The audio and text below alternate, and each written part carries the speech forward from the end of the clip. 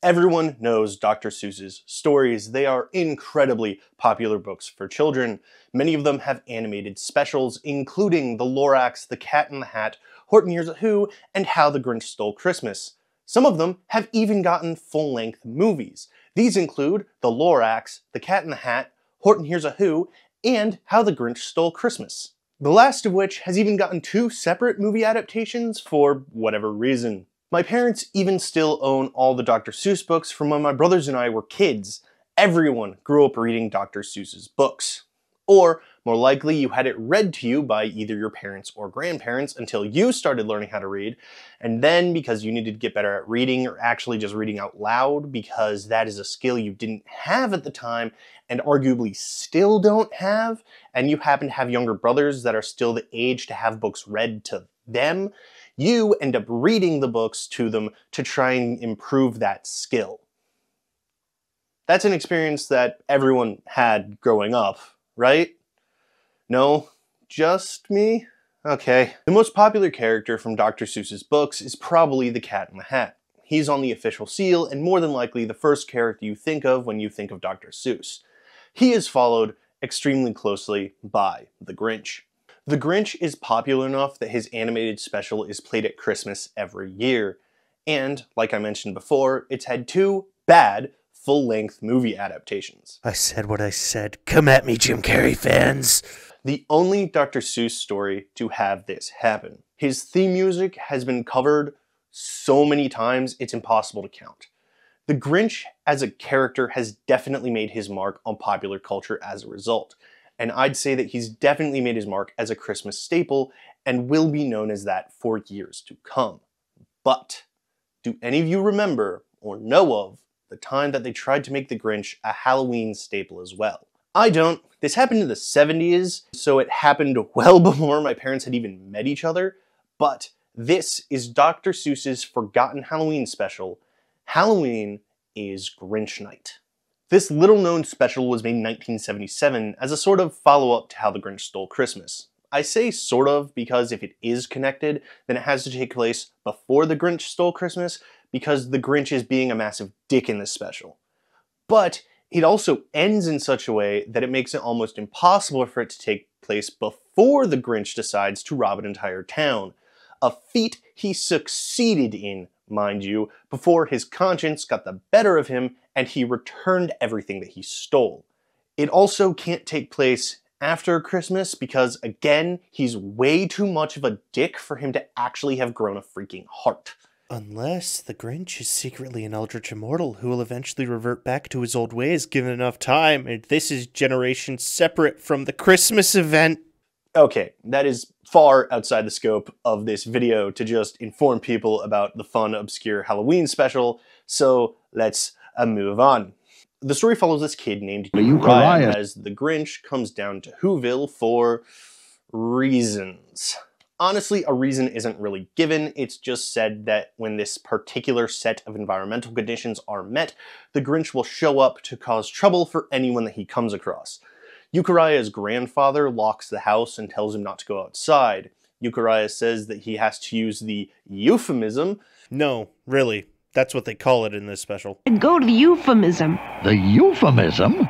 No one goes to the euphemism on a night like this. But he gets swept away by a strong gust of wind and accidentally ends up running into the Grinch. Euchariah speaks with the Grinch for a little bit before the Grinch decides to let him go because he wants a better target. So Euchariah, wanting to save the town, runs ahead and confronts the Grinch again, and challenges him to use his paraphernalia wagon God, the names in this special are weird. on him, and if he can make it through the entire experience, the Grinch leaves and doesn't bother the rest of the town.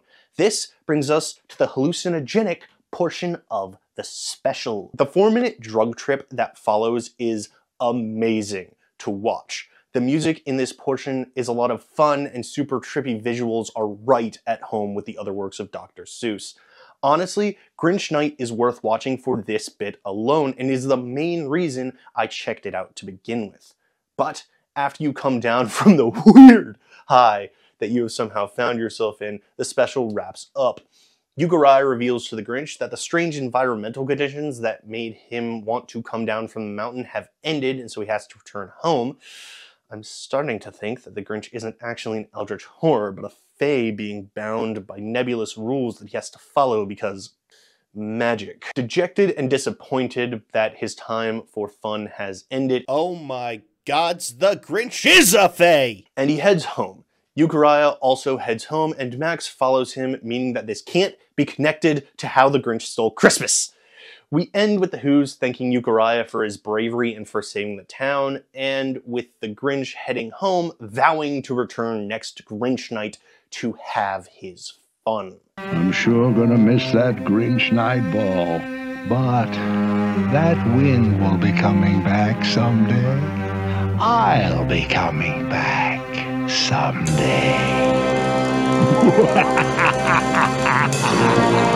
There are some other oddities with this special aside from what I mentioned. At one point in Grinch Night, we see Max thinking back to before the Grinch owned him, wishing that he could just be a dog again. Many times have I said and said, how many times have I said in my head, what am I doing here? I mean, he gets an entire song number dedicated to this. I don't know why, there's no setup for this, just suddenly we're hearing his innermost thoughts in song. I think the most disappointing part about this is that it isn't visually interesting. It just feels like it's there to fill time and to justify Max leaving with Uriah at the end. There's also this recurring Who military sergeant. I have no idea. He's the only dude in any kind of uniform, and he seems to be some kind of Grinch defense force, but he doesn't actually do anything. Who is spending the entire special reporting on the Grinch's movements. He's a character that definitely doesn't need to be here, but sometimes his random little insights can be fun. The dialogue in this can also be painful sometimes. Uriah said, Grandpa Josiah? and Grandpa Josiah said, yes, Uriah? And Uriah said, am I the Grinch? Sorry, sir. I have a slight astigmatism, an optical condition in which parallel rays of light from an external source converge or diverge unequally in different meridians. You know something, Grandpa Josiah? Do I know what, Uriah? You know, sir, this looks a lot better without my glasses. You put your glasses back on and face the facts, Uriah. This makes it fairly obvious that it was made for TV first and isn't adapted from one of Dr. Seuss's books.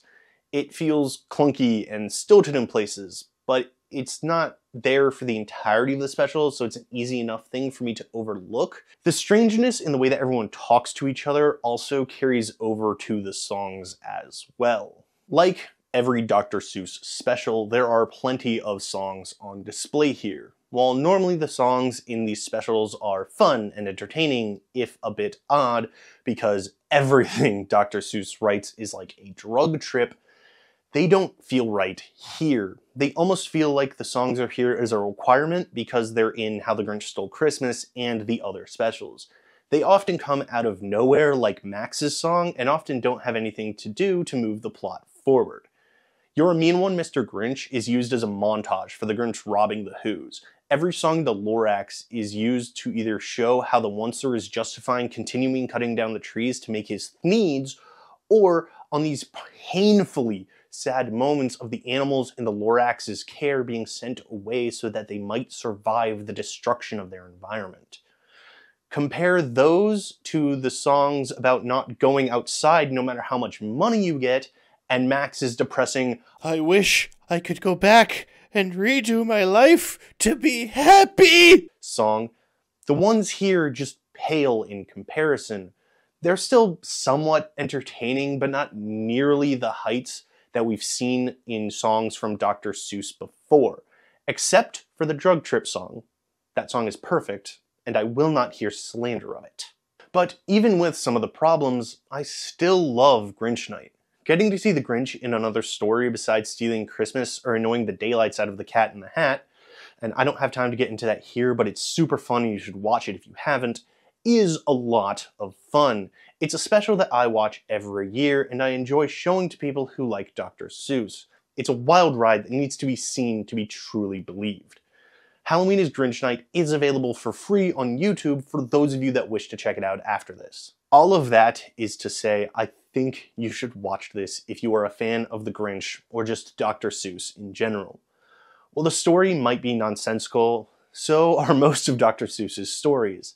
It's a fun ride with trippy visuals, and if you're okay with that, then I say go ahead and give it a watch and enjoy the ride that you are about to go on. Hey, if you guys are still here at the end, thank you so much for watching all the way to the end. Seriously, check out Grinch Night if you haven't. If you'd like to follow me on any of my socials for whatever reason, and the very little I post there, links to all of those are going to be down in the description below. That is all that I have for now. I hope that you guys enjoyed your time, and I will see you all in the next video. Thanks for watching.